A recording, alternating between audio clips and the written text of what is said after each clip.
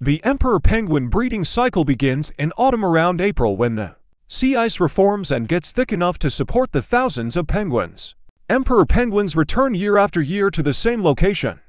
The first thing they have to do is relocate their mates, or, if they haven't bred before, find one. At this time there is a lot of activity in the colony, with many penguins wandering around, singing their songs and performing courtship behaviors.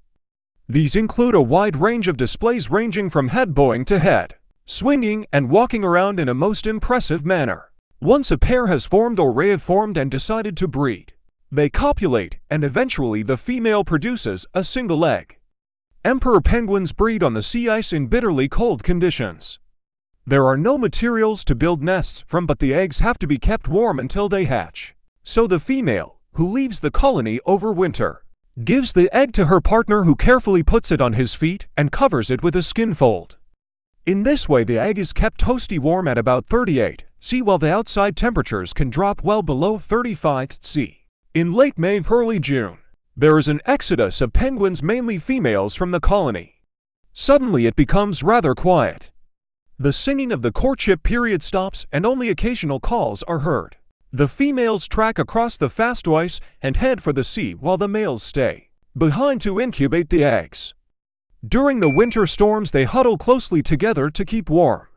They haven't eaten anything except a little snow since they arrived at the colony nearly 2 months ago. The males cannot go out and feed with the egg on their feet. It takes 65 to 75 days for the eggs to hatch by the time the chicks appear. Their fathers have fasted for 4 months. The males rely entirely on the body fat that they laid down during summer to survive the long winter fast. Hatching. When the females finally return to the colony in July, the males have lost nearly half their body mass and look quite skinny.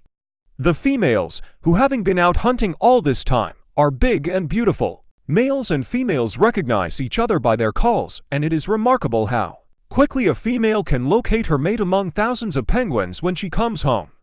She has to work quite hard to convince her mate to let her have the egg back or hand over the tiny chick.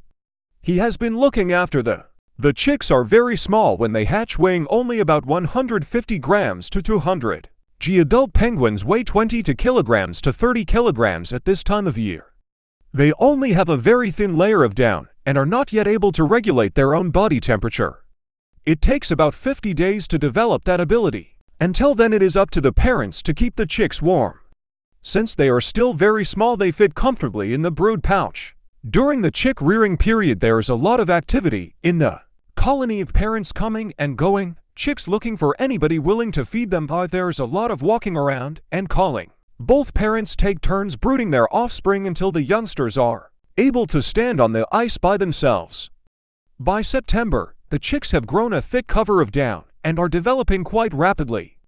Growing requires a lot of energy, so they are always hungry. It now takes both parents to go out and gather food for the youngsters.